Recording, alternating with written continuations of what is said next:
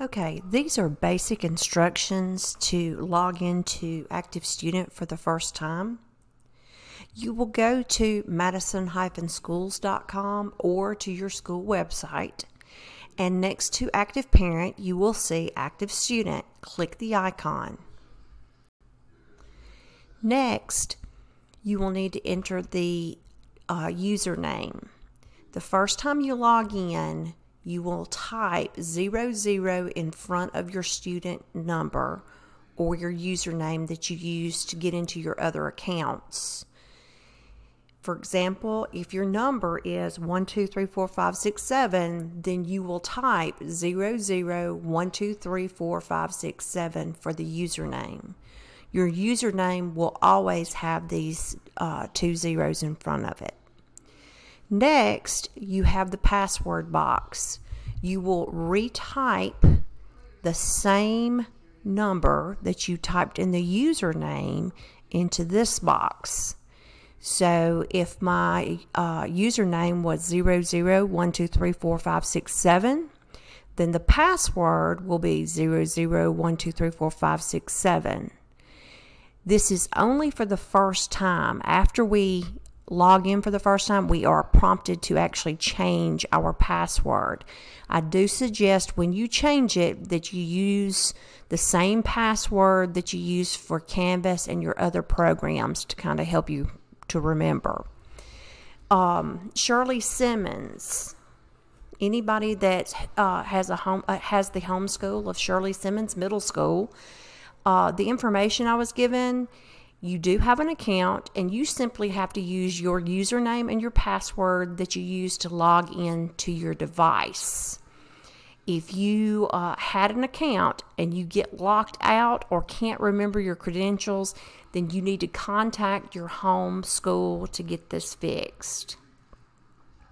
Next up, you will see a new password screen. So the very first thing you do is you will type in your new password. Again, I suggest you use the same one that you have for Canvas. Then you will retype that password again and then push update. Next, you are going to type in 2 security questions with answers. So in the first one, I typed in, what is your pet's name?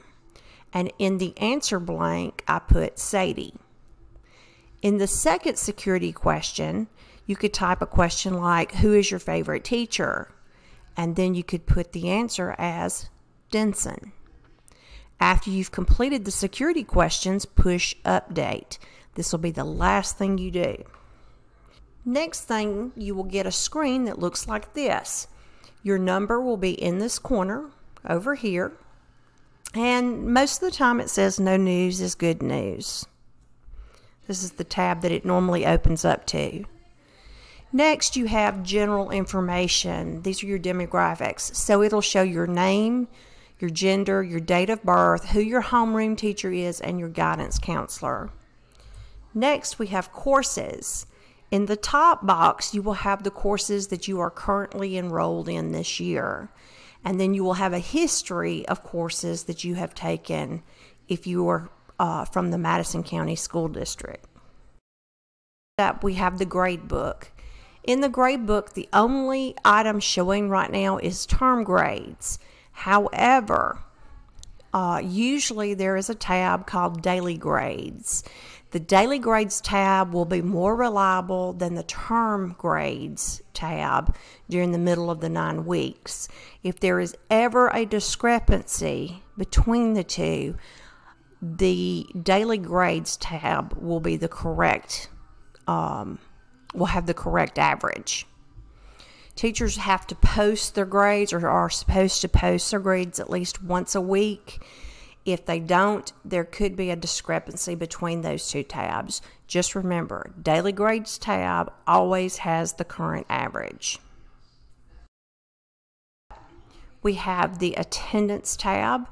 I always like to check the Attendance tab on my son to make sure that he has turned in his excuses.